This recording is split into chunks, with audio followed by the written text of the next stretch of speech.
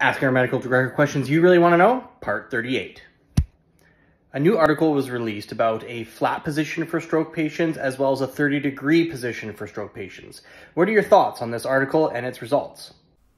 Hey, thanks, Jeff. The Zodiac trial was a 5-year clinical trial looking at the effects of 0-degree head positioning in acute large vessel ischemic stroke. In this study, patients who were made to lie flat had significantly reduced neurological deterioration based on the NIH stroke scale compared to those patients who were placed at a 30-degree angle. It was 2.2% versus 55%, respectively. Now, the researchers also found that in the 30-degree angle group, 1 out of 2 patients showed significant deterioration.